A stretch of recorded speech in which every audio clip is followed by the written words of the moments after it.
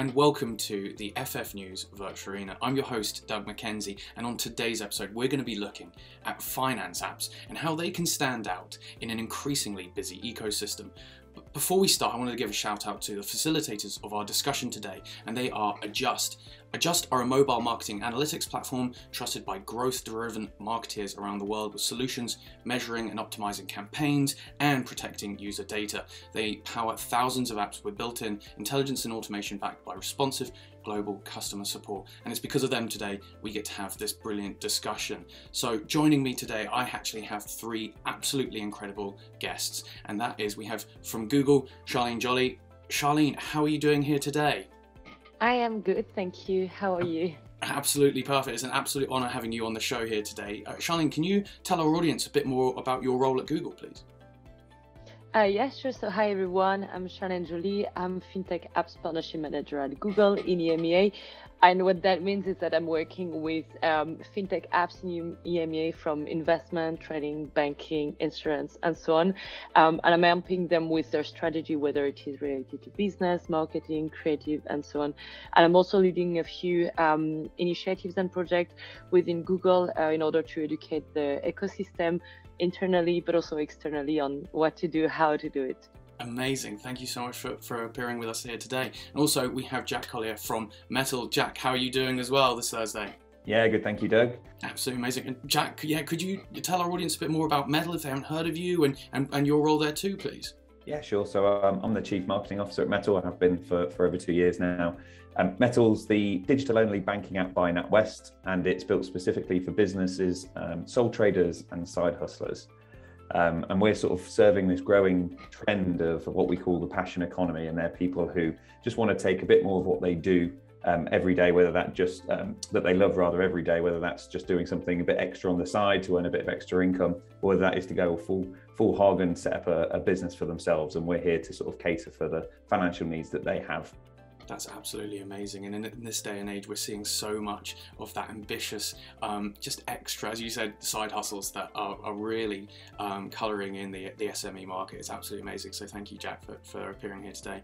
And also, last but not least, we have Micheal Sherwood from Atom Bank. Micheal, how are you doing here today too? I'm very well, thank you, Doug. Good afternoon, everybody. Welcome to the show. Yeah, I'm Micheal Sherwood. I'm Head of Digital Experience at Atom. I've been with the bank now for almost 6 years. For those of you who don't know who Atom is, Atom was the first bank built exclusively for mobile in the UK. So we're kind of pioneers, I would like to think, in the fintech space. And we're on a path to IPO, and we've just made our first monthly profit. And yeah, it's great to see everybody. Yeah, and I just having that brilliant experience, like as the word you use, pioneer, you're so right, and it's so exciting to maybe pull some of the insights that you've had over at Atom for a while. I'm excited to hear that, so thank you so much, Micheal, too. Now, to kick off then, guys, thank you so much for your introductions, but what are the most critical aspects of customer experience that consumers look for in a digital and a mobile banking environment? Jack, if I could come to you with that one first, please. Yeah, sure. So I guess my view on this is traditionally, like, banking has been seen as quite an antiquated sector. It's probably been at the back of the queue for innovation. And yet I think people have been demanding more for quite some time. And you've obviously seen, the growth of these digital-only banks such as Mettle come to the forefront. And the things that we see, we speak to our customers all the time. And we have a star customer panel which we tap into and discuss new features and feedback, etc. And the things that we hear time and time again needs to be simple and fast. If you imagine traditionally people would have to go into branches to open an account, it could take weeks. Often think you'd have a lot of back and forth account managers to deal with. It was just a cumbersome process, especially in the business banking sector, in the business banking world. And actually, what customers are demanding now is a seamless onboarding experience that's digital only. They can open their account in a matter of minutes and start using the product. And if you imagine, we talked about side hustlers right at the start. People just want to get up and go and do things, right, and do more of the things that they love. And so, they want to actually deal with finances as little as possible, and so that's why, being simple, fast is really important. And I think the other side is just being integrated with all of the things that they use as well. So when it comes to finances, if tax is obviously a big problem that people have and a big worry, it's a source of anxiety for people. They need to know that actually, if the banking solution that they use can help support them with that, then that's just one less stress that they have to worry about. And so they can just spend more time doing the things that they do. So I'd say those two things are probably the biggest aspects from a customer experience point of view. Well, I think you've hit the nail on the head. Customers don't want to think about banking, and the old adage and the mantra is the fact that you don't buy a mortgage, you want to buy a house. And speaking of which, I mean, Michael over at Atom Bank, I know you take huge steps to make that a lot easier for your customers. So I mean, do you agree that speed is key for a customer experience in a digital and mobile banking environment? Sure, it's base level though, isn't it? I think now with the huge rise of fintech in the UK, you've got base level expectations when it comes to the experience. Yeah. I think simplicity, speed, it's got to be secure, but those things now are not old hat. But if you don't have those things, then you're not gonna get your business off the runway, so to speak. The one thing that we see and have seen since we went live kind of almost 6 years ago is that customers above all want value, right? So yes, they expect you to do the base level things, have great customer service, your app needs to be quick and simple and easy to use, but customers want value from them. And I still don't think that all fintechs are offering that, if I'm totally honest. You've got some fintechs that are born through I guess customer-led proposition design, but how do you offer customers value? Well, you offer customers value by being as efficient and effective as you possibly can, and then passing that back onto customers in terms of better rates or charging less fees. And I think what we've found is that you can offer a great customer experience and you can offer great value at the same time. And the holy grail is you can also be a profitable business. And we feel like the Atom mix in terms of bringing deposits in through a great onboarding experience, and then being able to offer great rates through our efficiency, and then being able to lend that money out the other side to businesses and residential customers through great value mortgages, kind of ticks all the boxes. It's a good experience, offers value to customers, but it also makes money for shareholders. Yeah, and that's a really interesting thought to think that you can look at a bank by reducing risk and internal inefficiencies can just immediately pass them on to the consumer.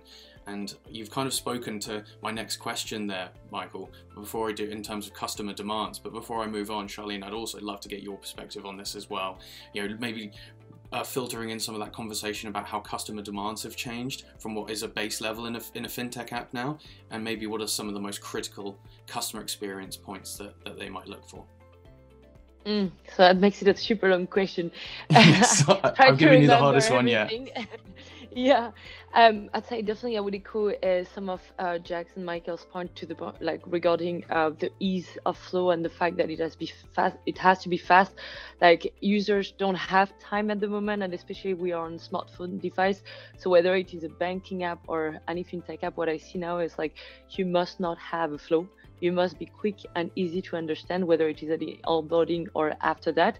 And also, as mentioned before, definitely security and privacy, especially now with all the issues that we hear. People want to know that their money or any finance-related activity is secured.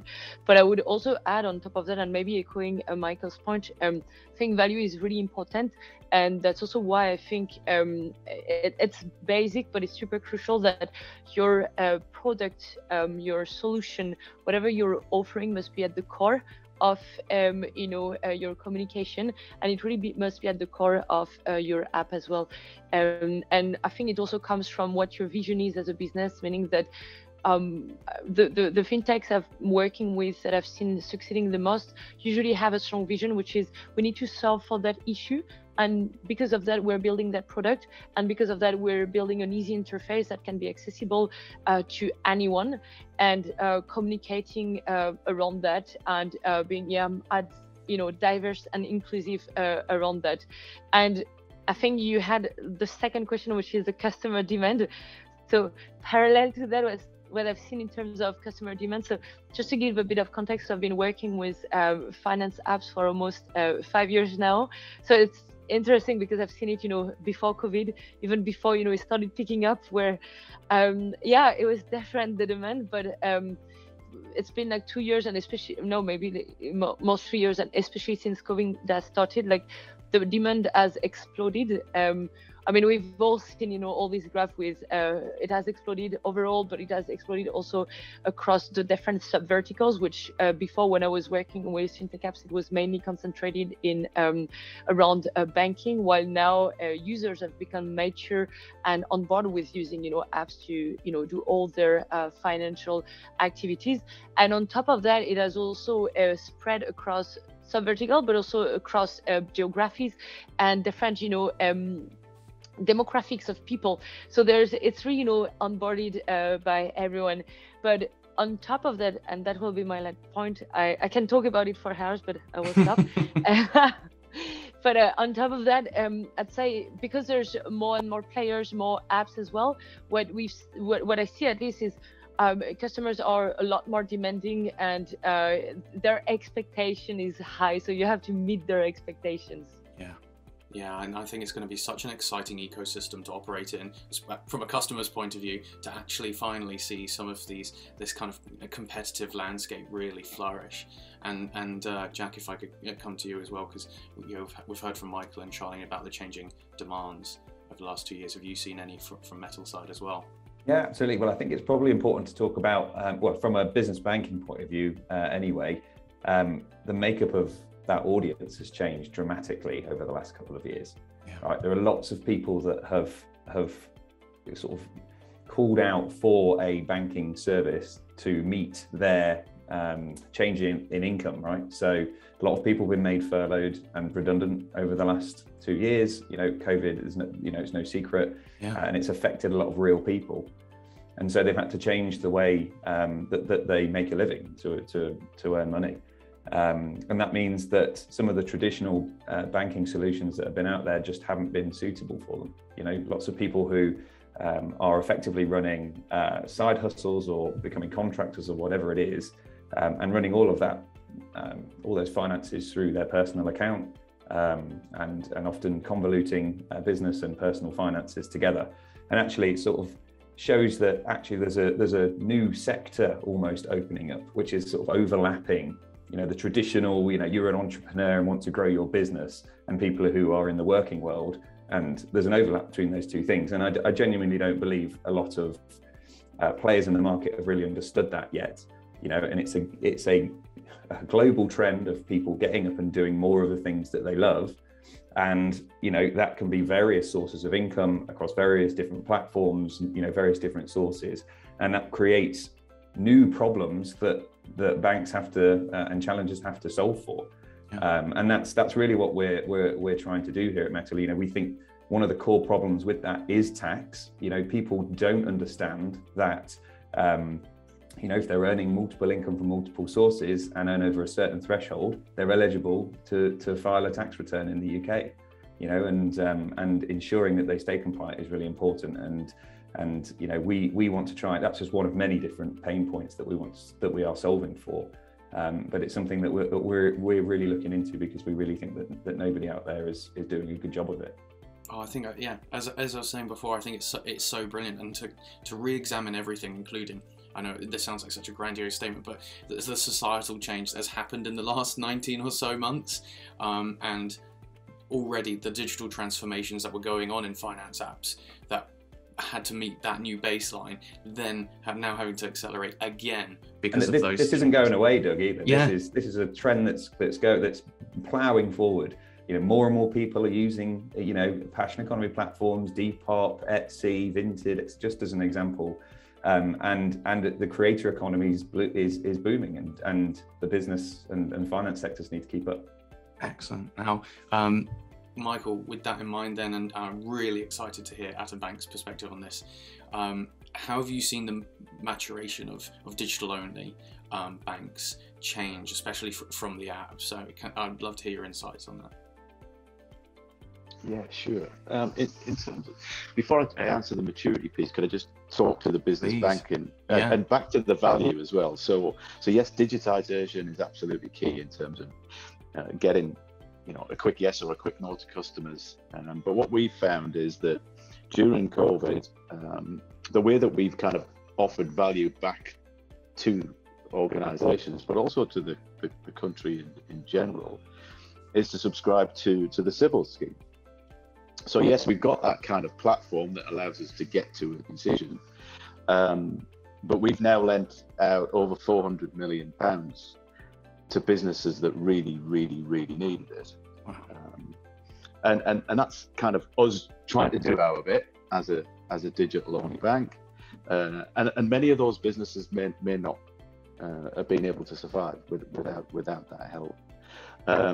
So the things that really matter to customers are, you know, can you give me a loan? And can you give me quickly?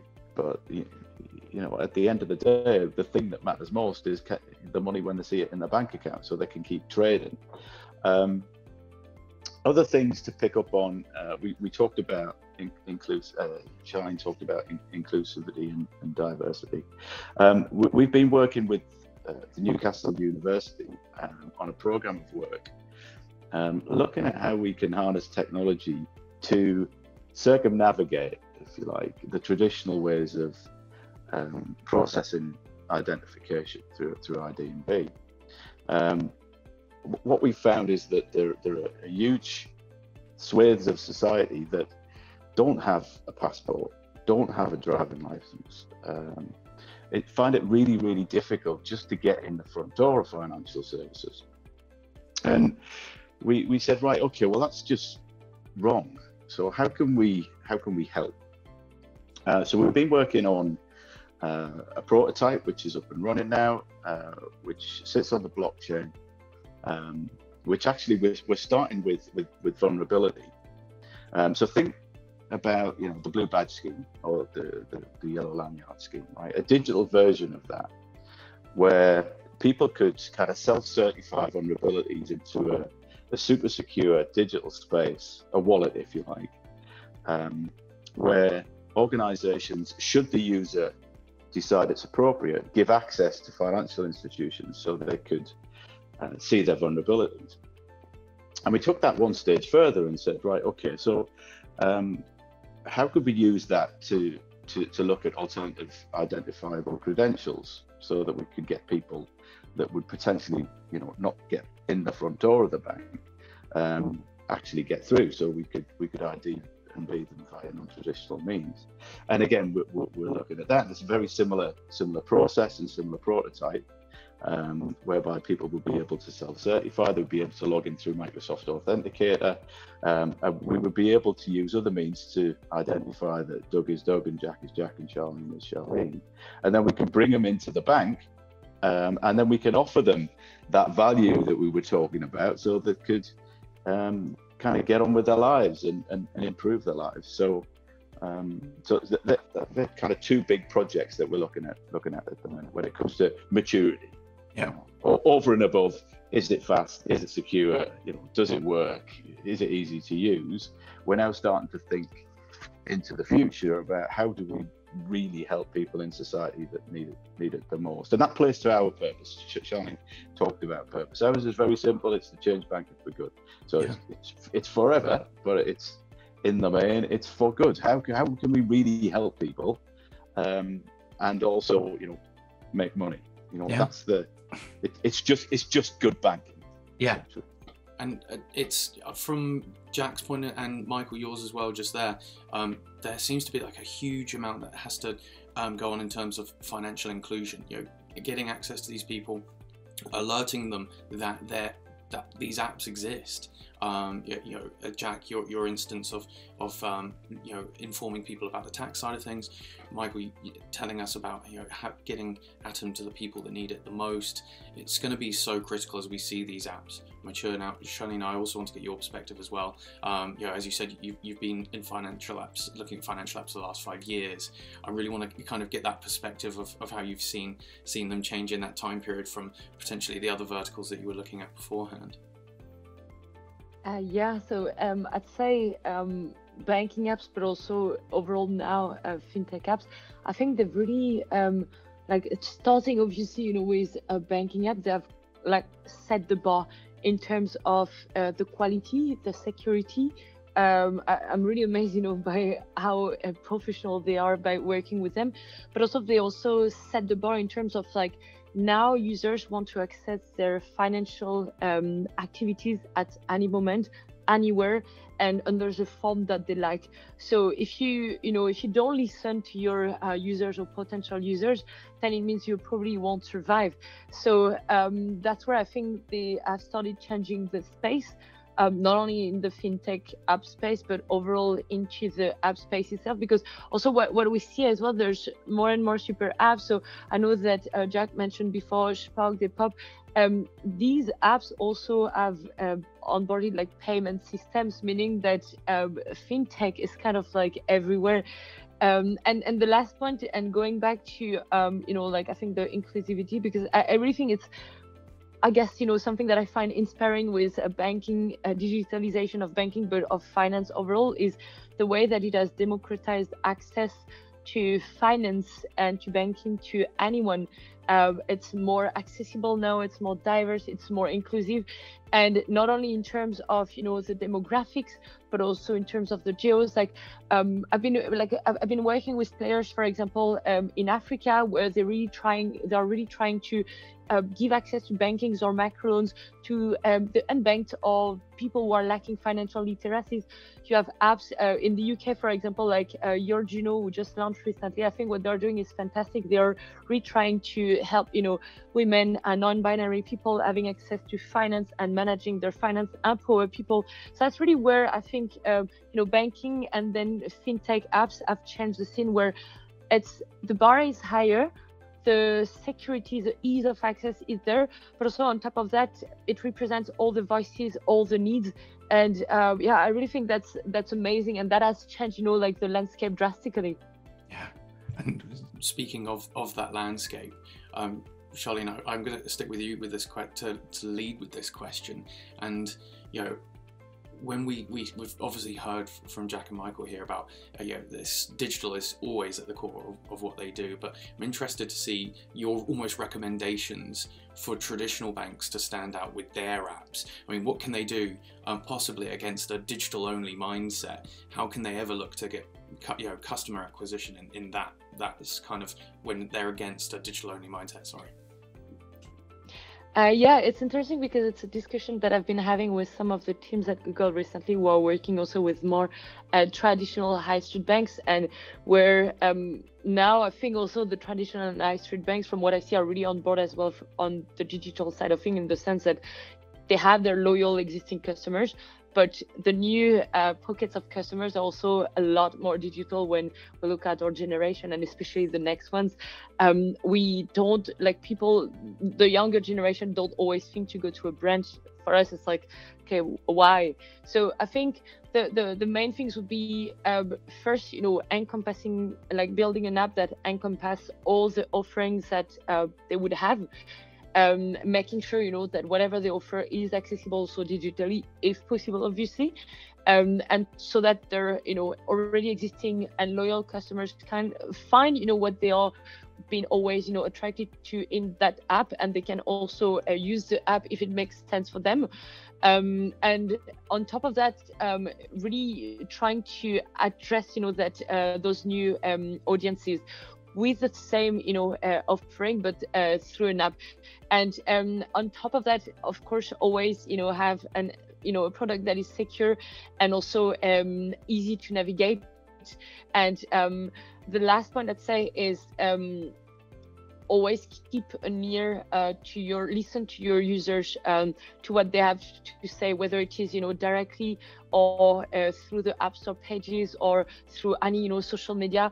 If they're asking a lot for a certain feature, or if there's like a certain friction, whatever it is, making sure that you either add it or kind of like solve it, because your users are the one who have the power. Because as mentioned before by Micheal and Jack, is if they are loyal, they stick with your app. But if at some point they're unhappy, there's so many whether it is banking or finance, that make it so easy to switch to their products. So make sure to listen to your users.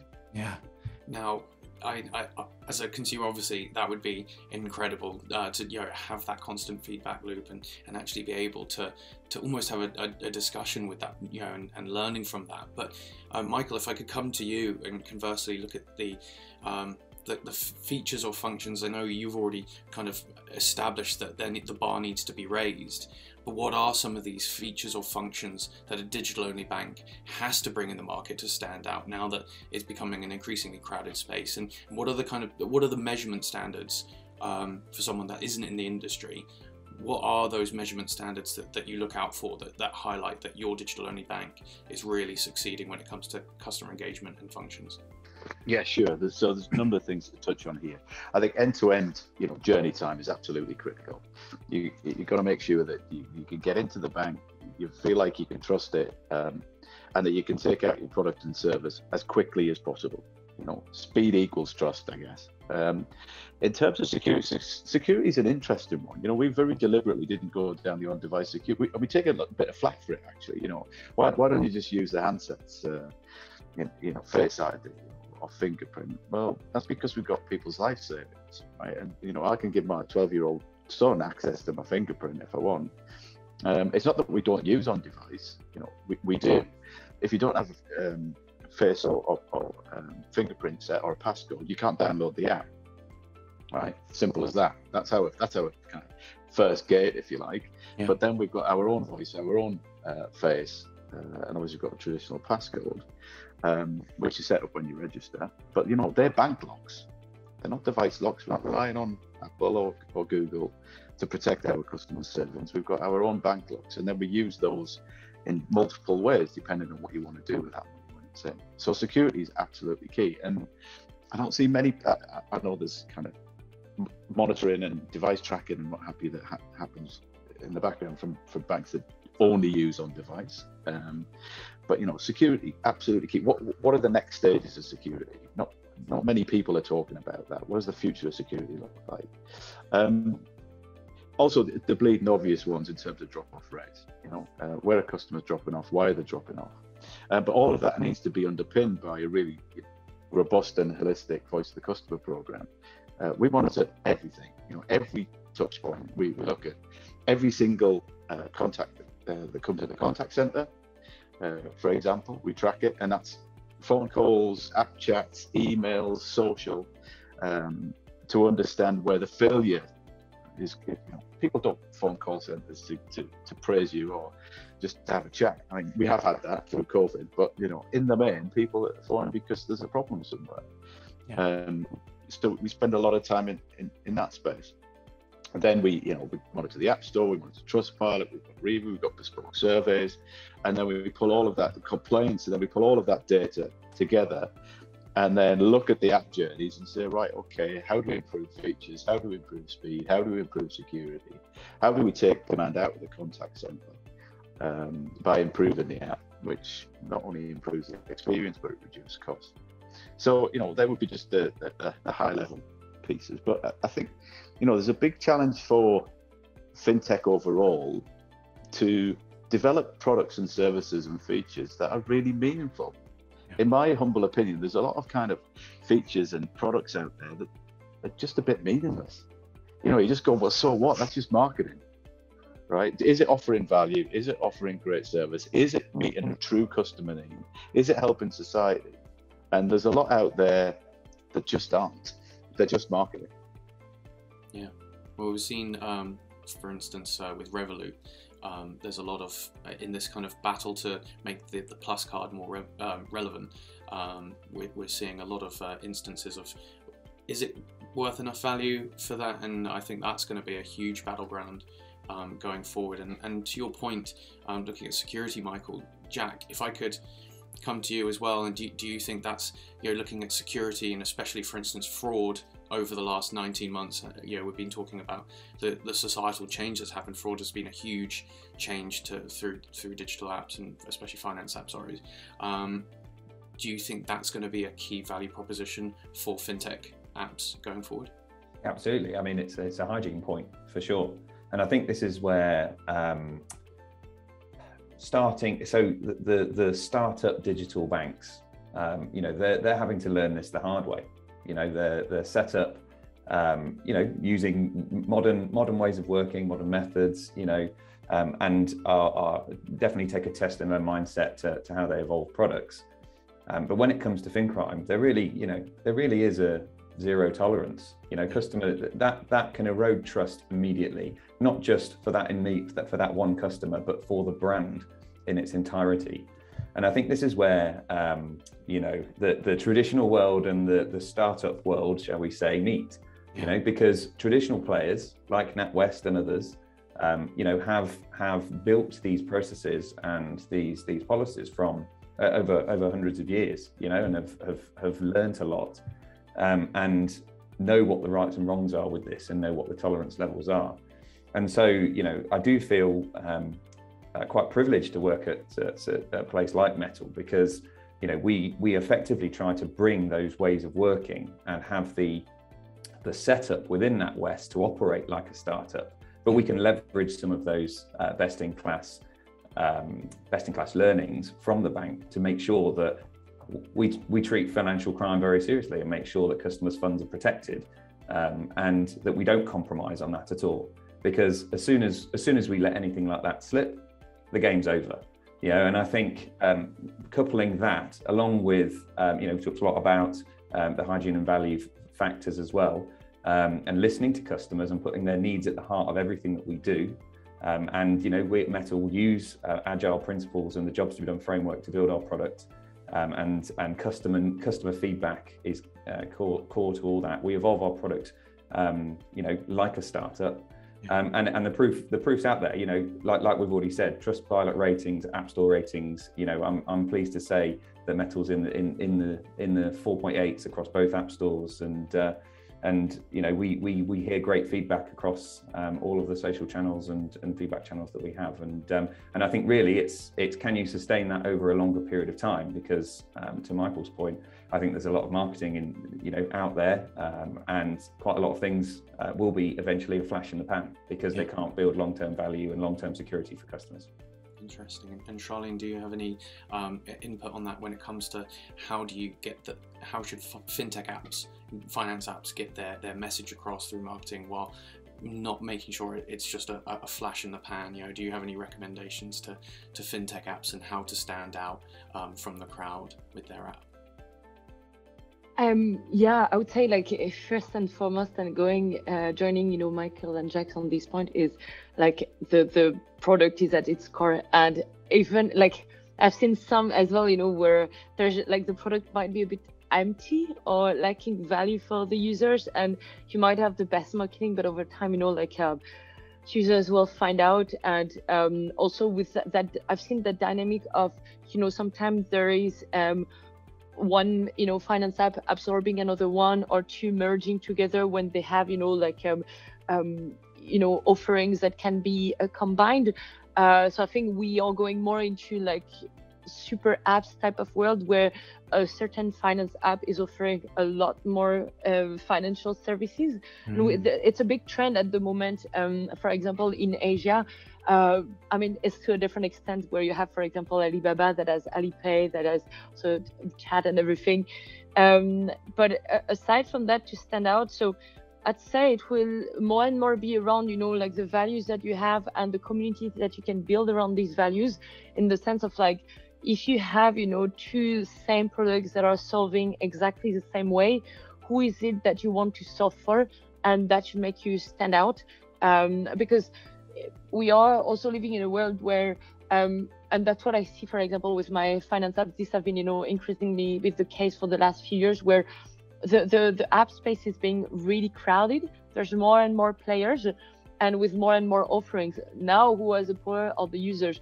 Meaning that if you're able to show, what is your differentiation, why is it that you're making such a product, and what else makes you better for that, cohort of users, then that's also how I think, you can stand out and also stand aside.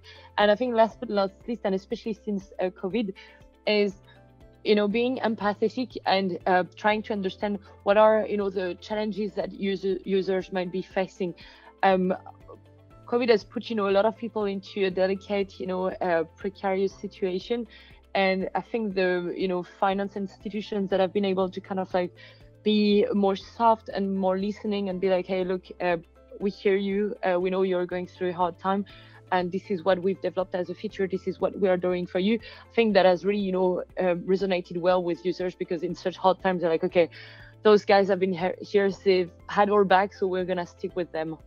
Can I just jump on a point Charlene just made there around the super apps?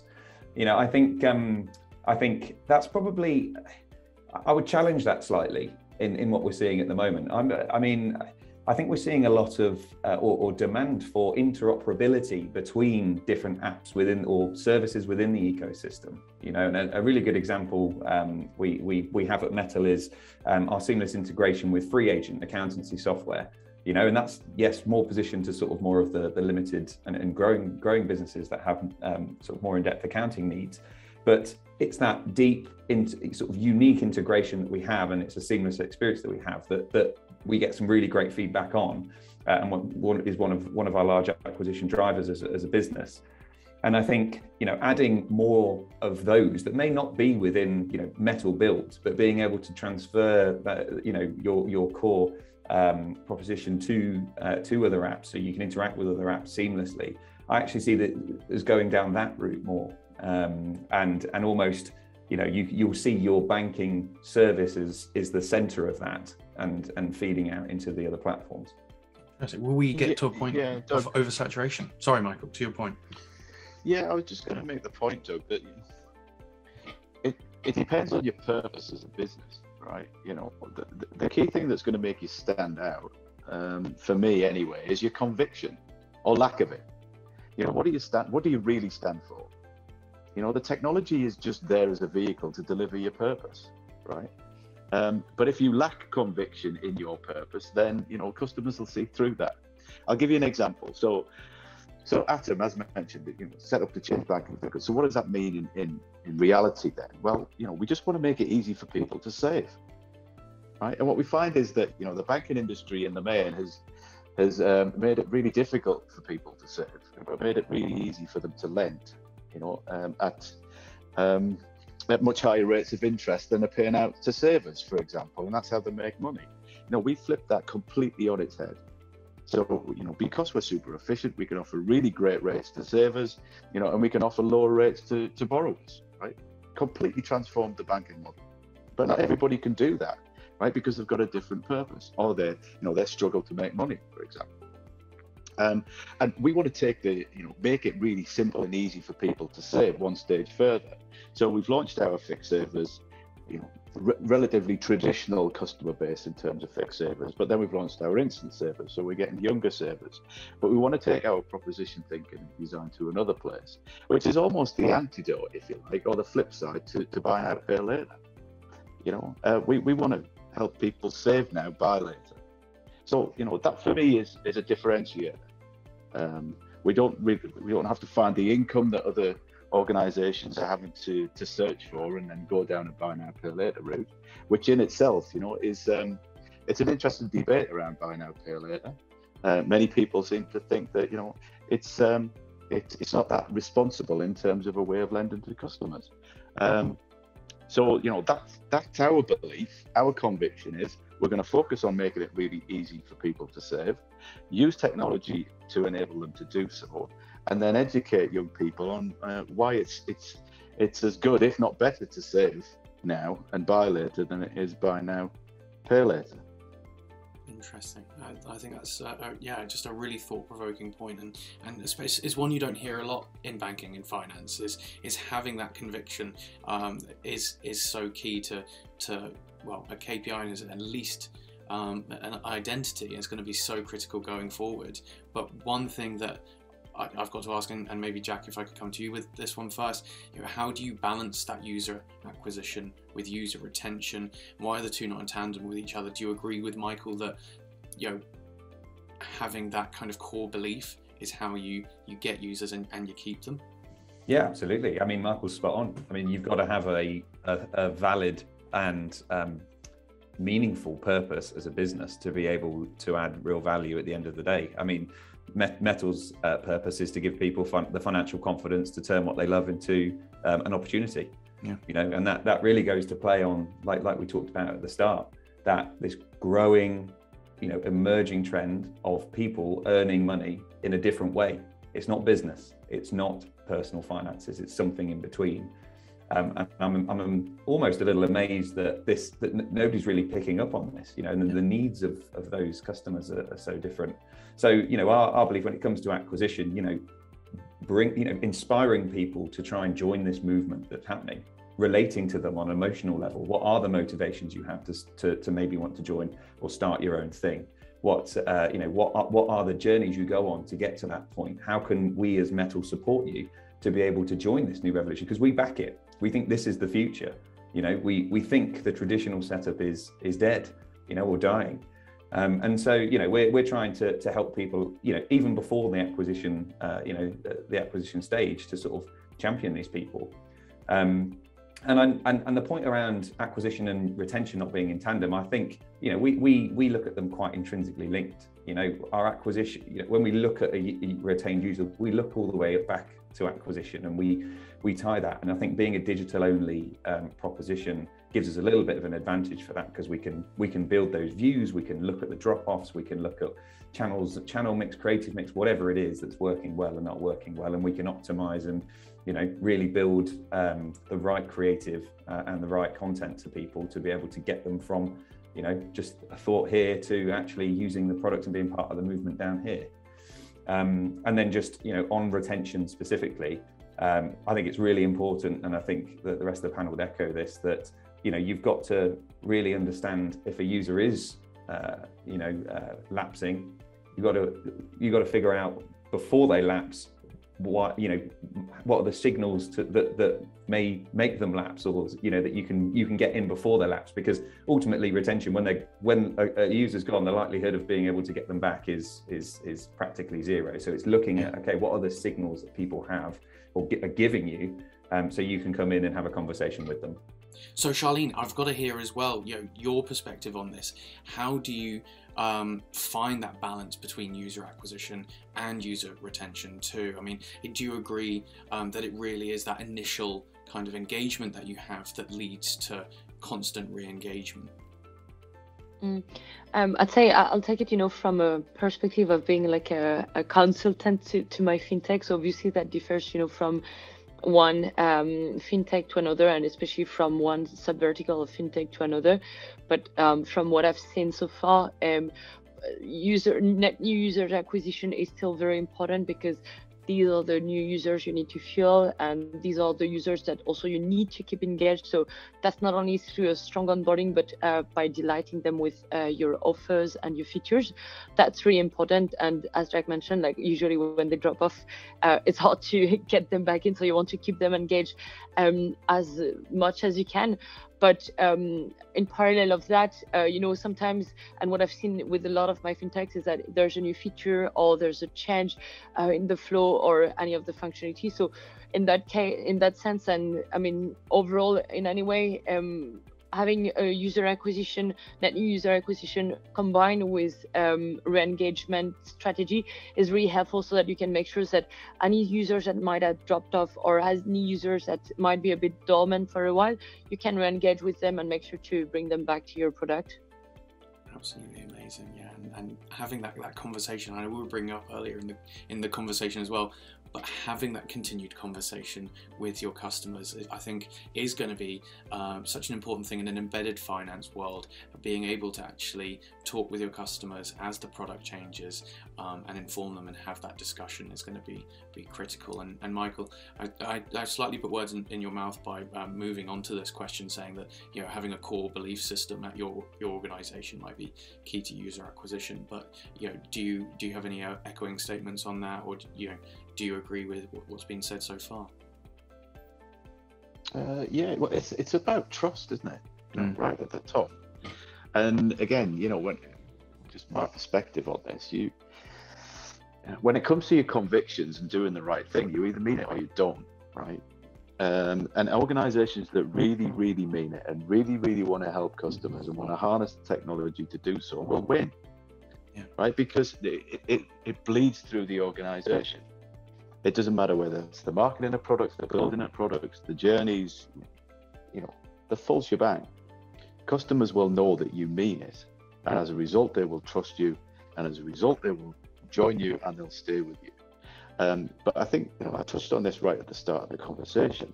You have to offer them value as well, right? So we're in banking and finance. It's about interest. It's about growth. And if you can't offer them value, then you can't offer them conviction, then what have you got to offer them other than marketing? So and when it comes to actually, we've got a belief that kind of sits below our top level belief statements, which we want to offer customers value, service, but overall goodwill. And we believe that if you show goodwill, it will be returned, and that's what we're seeing. And talking specifically about retention and back to journeys, when it comes to our savings proposition, it's really easy to join us, but it's also really easy to leave us as well. So we notify you well in advance using notifications as to when your fixed term deposit is coming to an end. We don't hide it or try to renew people through inertia. And then once we give them the notification up front, we then make it really easy to understand if there's a better deal with us, and they can do that in the app, and they can renew with us in the app at like a click of a button. It's so easy to roll over to a new product, but it's equally easy to take your money out and go somewhere else. That seems very crystal clear. Having that frank discussion and open discussion with your customers just sounds like such a positive movement in finance, and just absolutely all for it. I think it sounds amazing. Now, Charlene, if I could wrap things up and come to you with our last question of the day, and I really want to get your biggest prediction for the finance app ecosystem going forward. Where do you see some of the innovations coming out? Big question. I'd say definitely, from my perspective, I think that the usage, will keep increasing, and will go into even more sub-vertical of fintech, and towards more demographic, will expand more geographically, and I'm very, excited to see that happening. It will, fintech will also be embedded into almost every app. And I do think that it will keep, being more diverse, more inclusive, and especially fulfilling this kind of purpose of, just helping people with whatever challenges that they might be facing, but just helping people, empowering them to kind of make their finance work for them to have a better life. Yeah. What a brilliant goal, and it's such a refreshing kind of topic to talk about within finances. It's almost a similar echoing Micheal's Atom Bank, making finance for good and everything. And with that in mind, then Micheal, do you have any kind of crystal ball thoughts on where you see the finance app ecosystem going forward? Yeah, it's not really a crystal ball. I touched on it earlier. I just think the whole industry needs to get behind, making finance more inclusive for people. A pound is a pound. Right, it shouldn't matter where you live, what your background is. You should have access to financial services.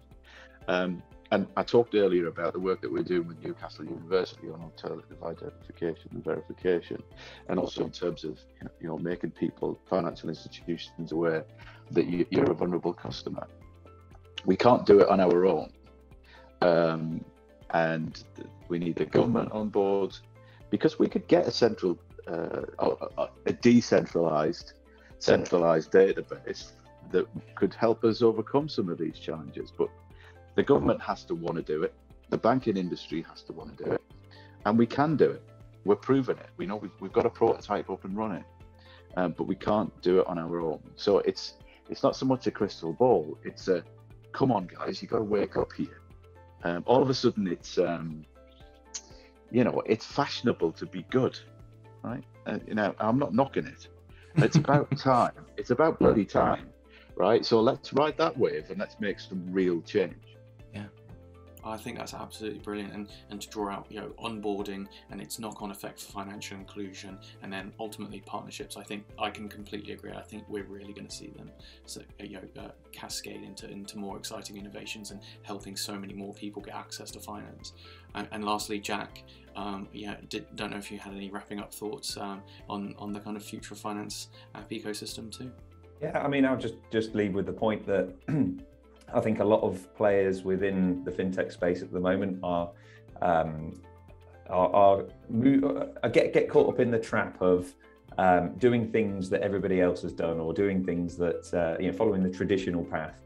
And actually, to what the panel's been talking about in general, you've got to forge your own way, and you've got to forge a way that customers can relate to and people can relate to. And I think, just echoing on the passion economy point and the creator economy point, that is a movement that I don't think many people have picked up on, that is happening right now across the UK, that is the most inclusive movement happening, because it involves all people from all demographics, all shapes and sizes, all locations. And it's just people who are wanting to do more of the things that they love and turn it more into their income. And I think the more that the industry can do to support them, I think the better, and thinking outside of the traditional framework that we currently see it in. Yeah, no, it's not lazy money. It's for the hard grafters. So brilliant, guys. We've come to time. Thank you so much for all your inputs. It's been such a fascinating topic, and obviously the app is right at the heart of all these digital-only banks, and so it's so important to discuss. So I'm just absolutely thankful for you guys appearing here today, and also a massive thanks to our viewers as well. You can catch the rest of the series and much more over at ffnews.com, of course YouTube, but especially LinkedIn, where you'll see me in the comments. So Micheal, Charlene, Jack, thank you so much once again. I hope you've had a good time, and goodbye.